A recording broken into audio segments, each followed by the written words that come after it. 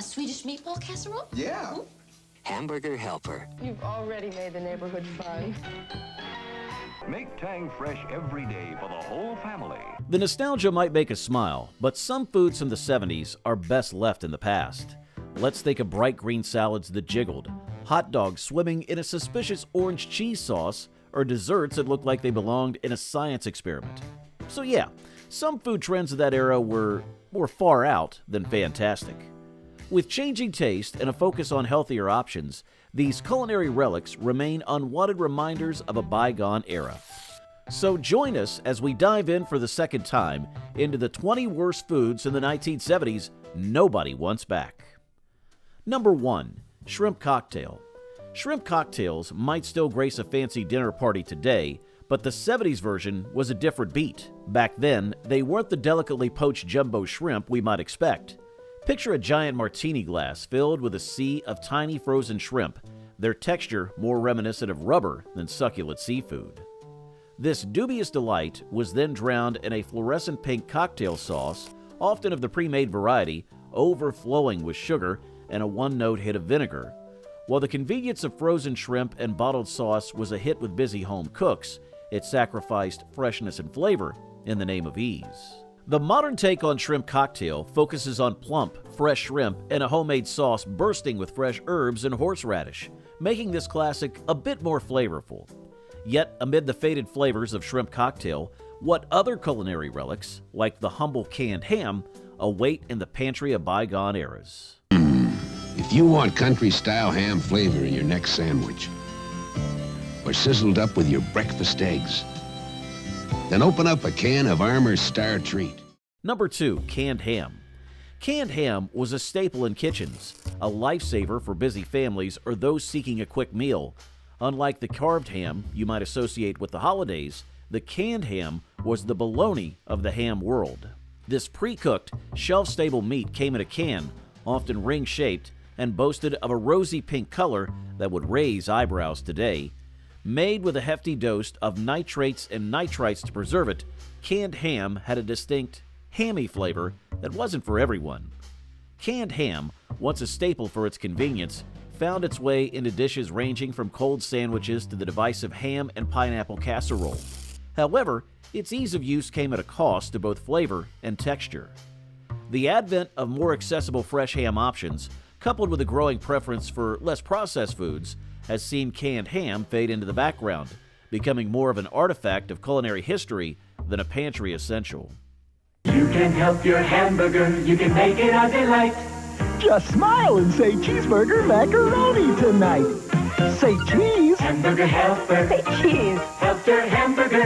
Hamburger helper, help your hamburger. Number 3. Hamburger helper. Hamburger helper was a champion of convenience in kitchens.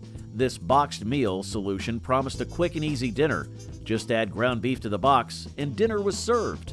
However, unlike the fresh ingredients we favor today, Hamburger Helper was all about speed over quality. These boxes contained a dehydrated medley of pasta, fillers, and artificial flavors. While they boasted cheesy, stroganoff, or hamburger gravy flavors, the reality was far from homemade. The taste was heavily processed, and the texture left much to be desired. Think mushy noodles and a gloopy sauce that relied on artificial flavors to compensate for the lack of fresh ingredients. Thankfully, the rise of fresher and healthier options has pushed Hamburger Helper to the back of the pantry. Today's home cooks have a wider variety of convenient yet flavorful meal solutions. I didn't make dessert. Instead, I made some fun. Watch it glimmer, see it shimmer, cool and fruity, Jell-O brand gelatin. Number 4. Jell-O salads. Those jiggly concoctions that dominated potlucks might raise a confused eyebrow today. Imagine a vibrant green mold, not of moss, but of lime Jell-O, studded with cubes of mystery meat, canned mandarin oranges, and maybe even some chopped celery. These sweet and savory combinations, held together by wobbly gelatin, were all the rage. But what made them so strange? Firstly, the textures were a clash. Think bouncy, jiggly gelatin fighting with the mushy softness of canned fruit and the rubbery chew of mystery meat. Secondly, the flavors were a gamble. Sweet lime jello might battle with salty hot dogs, and the whole thing could be the occasional surprise of a stray celery chunk that could throw the entire thing off the face in desserts. The savory jello salad has faded into obscurity. Our palates now crave fresher, more predictable flavor and texture combinations. After the case of jello salads, the curious transformation of powdered milk emerges in front of us. So, what led to these odd palates of the past? Number 5. Powdered milk. While powdered milk served a purpose, being budget-friendly and lasting for ages, the taste and texture left much to be desired. Imagine mixing a white powder with water to create something resembling milk. Though technically milk, the resulting drink lacked the creamy richness and fresh taste we expected. Reconstituted milk often had a thin, watery mouthfeel, a far cry from the smooth texture of whole milk. The flavor could be flat and sometimes had a slightly chalky aftertaste. Sure, it was a lifesaver for families on a tight budget, but powdered milk needs to measure up compared to today's readily available and affordable fresh milk options. Fuzzy in the morning? How about breakfast with the intense orange taste of Tang? Number 6. Tang. Tang, the orange-flavored powdered drink mix, may have rocketed to fame in the 1970s due to its connection to the space program, but its taste might not launch with today's consumers. Sure, it was a convenient way to create a quick beverage, but convenience came at the cost of flavor. The flavor was one-dimensional, a blast of sugary orange with a distinct chemical aftertaste. While Tang might have been a childhood favorite for some, its artificiality doesn't hold up against the plethora of fresh juice and flavored water options we have today. Number 7. Fondue. Fondue once stood as a convivial highlight, gathering people around a shared pot for an experience of communal dipping. However, in today's society more attuned to hygiene concerns, multiple individuals dipping into the same pot might prompt a second glance or lead to the reach for hand sanitizer wipes, reflecting a shift in social dining norms. Everyone would gather around, dipping bread cubes on long forks to snag a cheesy bite. While sharing a delicious dip sounds fun, the reality is that it could be messy and unsanitary. Double dipping was a constant worry, and keeping the cheese at the right temperature to avoid burns or cold, stodgy bites was a delicate balance. For those who still crave melted cheese, there are now individual fondue pots, offering a more personal and hygienic approach to this classic dish. While fondue parties might be a thing of the past, the concept of melted cheese for dipping remains a delicious option, just with a little more focus on individual portions these days. While we ponder the evolution of social dining, the futuristic promise of space food sticks fizzles, leaving behind a taste of nostalgia rather than innovation. So, what other gastronomic marvels await our exploration? AOK Space Energy Sticks from Pet. They're chewy and good. And you can take them with you anywhere. Number 8. Space food sticks. While they promised a taste of the future of the 1970s, these astronaut-inspired snacks wouldn't win any awards today. Sure, the long, chewy bars wrapped in shiny foil seemed like something straight out of a sci-fi movie, but the reality was less Space Odyssey and more Cardboard Comet. They came in various flavors like chocolate, peanut butter, or caramel, but these were more vague suggestions than actual taste sensations. The focus was on convenience and portability rather than precisely gourmet dining. While the chewy texture might have satisfied a quick sugar craving, it wasn't a delightful eating experience.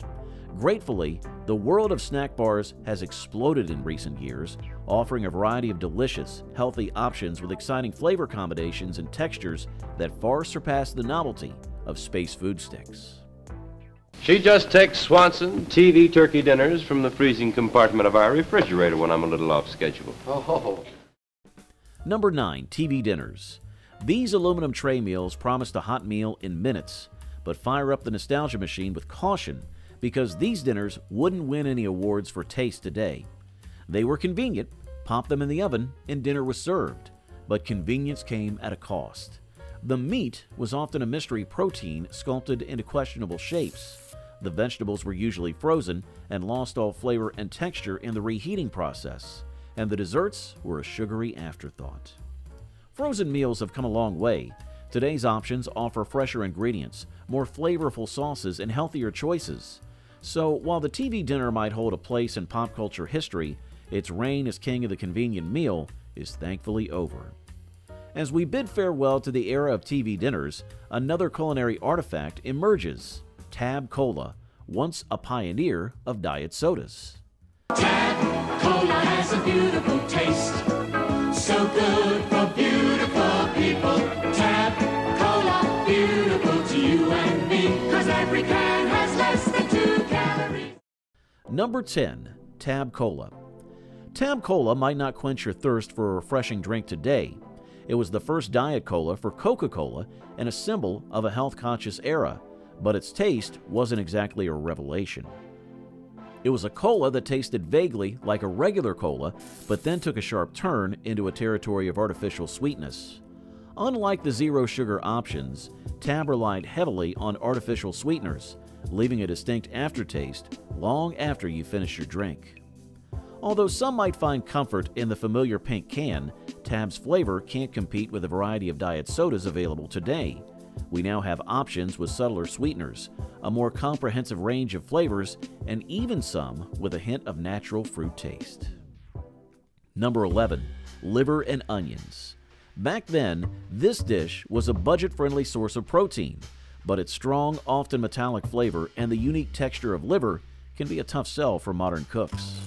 Let's conceive of a plate piled high with thinly sliced liver, browned and slightly crispy around the edges. Alongside were mountains of caramelized onions, their sweetness a desperate attempt to balance the intense flavor of liver. The key ingredient, the liver itself, had a soft, almost spongy texture that wasn't for everyone. While some found it satisfyingly meaty, others found it off-putting. Though liver is still enjoyed in some cultures, and some butchers even offer a delicately prepared calf's liver, the intense flavors and textures have fallen out of favor with many home cooks.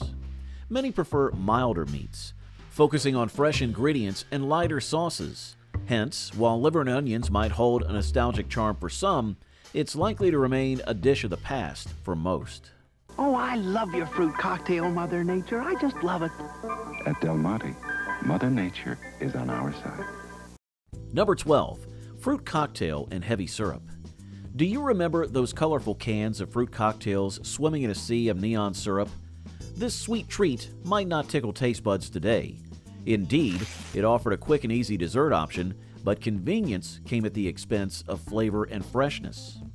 It was like a can overflowing with diced peaches, pears, grapes, and maybe a few cherries, all suspended in a thick, sugary syrup that glowed an unnatural shade of red or yellow. After spending who knows how long in a metal can, the fruit lost its natural texture and flavor. Each bite was a mushy, one-note sweetness thanks to the overpowering syrup. While canned fruit cocktails might have satisfied a sugar craving in a pinch, they couldn't compete with fresh fruit's taste and health benefits. Remember the last time you had a bowl of prunes? And how after the prunes were all gone, you drank that sweet, good-tasting juice? Well, that's what this is, only better. Number 13. Prune juice. Prune juice might not be your first choice for a refreshing drink today. It was touted for its digestive health benefits, but let's face it, downing a glass wasn't precisely a delightful experience. Let's imagine a dark purple liquid with a thick, syrupy consistency. The smell? Not exactly fruity or inviting. The taste? It's a powerful reminder of its primary purpose. Although some might have stomached it for the supposed health perks, prune juice wasn't exactly a thirst quencher. These days, we have a more comprehensive range of options for digestive health. Plus, the focus has shifted towards incorporating more fiber-rich fruits and vegetables into our diets, making prune juice less appealing. While it might still have its place in some households, for most, prune juice is a reminder of a time when taste took a backseat to functionality in the world of beverages. After we sip the memories of prune juice's medicinal past, its syrupy depths a reminder of a bygone era. Cheese balls come forth, which were once the stalwart of party platters. Number 14. Cheese balls. While undeniably convenient, these party snacks wouldn't win any awards for flavor or presentation today. The cheese, a blend of prepackaged spreads and shredded varieties, needed more depth and complexity. which we now appreciate. The focus was on ease of preparation rather than gourmet ingredients. While a bite might deliver a satisfyingly creamy and salty punch, the one-note flavor profile and sometimes overpowering nuttiness wouldn't hold up to today's cheese plate offerings. We now have a wider variety of cheeses and more exciting accompaniments like artisan crackers, fresh fruit, and cured meats. The cheese ball's reign as the king of the party snack has ended, replaced by a more diverse and flavorful grazing experience. Uncle Ben's boil and bag rice. Just drop a handy bag into boiling water. It cooks itself. Water enters through tiny holes to cook perfect rice in 10 short minutes. Number 15. Boil in bags. These staples promise dinner in a flash. Just boil the bag and voila! But while convenient, these plastic encased meals wouldn't fly in today's food scene. The boiling process leached any flavor or color from the ingredients, leaving a bland, unappetizing pile on your plate. The plastic itself wasn't exactly confidence-inspiring either. Concerns about leaching chemicals and the lack of freshness made boil-in bags a questionable choice, even for busy families. Convenience these days can mean something other than sacrificing flavor or quality. We have a more comprehensive range of quick prep options, from pre-cut veggies and pre-marinated meals to frozen meals with fresh ingredients and exciting flavor combinations. So while boil-in bags might have served a purpose in their time, they're a culinary relic best left in the past. America, it's right under your nose. We can sure please you. Sniff, taste, and enjoy Nescafe Regular or Green Label Decaffeinated. Number 16. Instant coffee. Although Indeed offered convenience, a quick spoonful for a cup of joe, the taste left much to be desired for modern coffee aficionados. The granules, brewed with hot water, produced a weak, bitter concoction lacking real coffee's depth and aroma. The flavor was often one-dimensional, relying on bitterness to mask its shortcomings. Indeed, it was a fast way to fix your caffeine, but it couldn't compete with the full-bodied taste and complex flavors we expect from coffee now. The rise of specialty coffee shops and high-quality home brewing options has spoiled our palates for the instant variety. For those who still crave convenience, many instant coffee options are made with higher quality beans and freeze-drying processes that preserve more flavor. As instant coffee's bitter aftertaste fades, we confront Vienna sausages, once a lunchbox staple. The snack lover. Now comes news of a way to get at Armour Star Vienna sausage and potted meat faster. Number 17. Vienna sausages. Vienna sausages, those tiny canned cylinders of mystery meat, might have been a lunchbox staple in the 1970s, but they wouldn't win any fans today. Their convenience was undeniable. Pop open the can and lunch was ready. But Vienna sausages are a hard sell for modern taste buds accustomed to fresher, higher quality meats. These weren't plump hot dogs or juicy bratwurst. Vienna sausages were a different breed, a mushy, homogeneous blend of processed meat scraps, often encased in a gelatinous casing. The flavor? Well, it wasn't exactly something you'd brag about. A vaguely meaty, salty taste dominated with a hint of artificial smokiness. Nowadays, lunchboxes are filled with fresh fruits, vegetables, and lean protein choices, leaving the questionable delights of Vienna sausages firmly in the 70s. Number 18. Diet plate. The diet plate might sound healthy at first glance. A lean hamburger patty, cottage cheese, and maybe a canned peach. But dig a little deeper and you'll see why this dish wouldn't fly with today's dietitians. Firstly, the lean hamburger patty was often a mystery. It was a thin, gray disc, more cardboard than juicy beef. It offered little flavor and questionable protein content. The cottage cheese, while a decent source of protein, was often served plain, adding a bland and somewhat chalky element to the plate. It provided sweetness, but the focus was on restricting calories rather than was not well-rounded nutrition.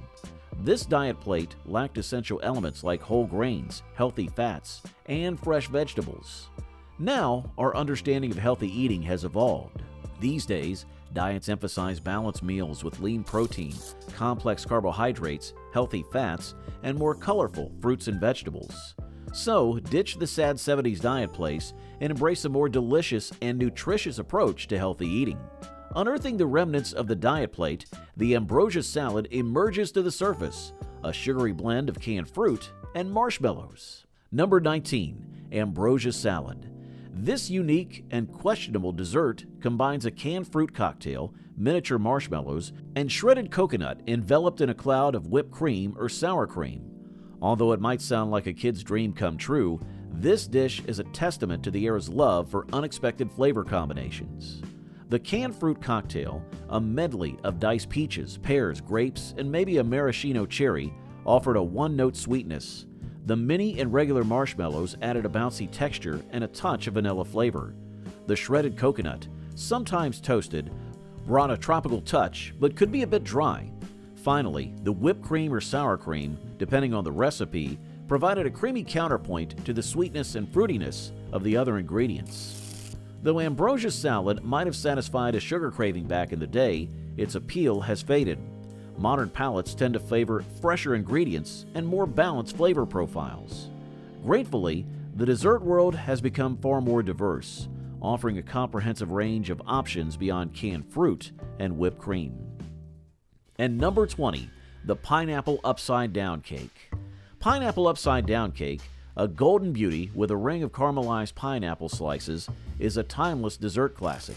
But its peak popularity in the 1970s reflects a trend for canned fruit-based desserts that might have yet to hit the spot for the modern taste buds seeking fresh and exciting options. Back then, convenience reigned supreme. This cake relied heavily on canned pineapple rings, arranged in a sugary glaze at the bottom of the pan. The cake batter, often an essential box mix, was poured over, creating a sweet and slightly artificial pineapple flavor. While the caramelized top offered a satisfyingly gooey texture, the overall taste profile lacked the depth and freshness we expect from desserts today. Imagine taking a bite. The sweetness of the canned pineapple dominates, with the cake itself playing a secondary role. While a nostalgic favorite for some, the reliance on processed fruit and sugary glaze wouldn't hold up against a plate of seasonal berries drizzled with honey or a decadent flourless chocolate cake. Now, the world of desserts has blossomed. Bakers now focus on using fresh, seasonal ingredients, exploring exciting flavor combinations, and balancing sweetness and other elements. So while pineapple upside-down cake might still grace a potluck table here and there, its reign as the ultimate dessert hardly waned in the face of a more adventurous and delicious dessert scene.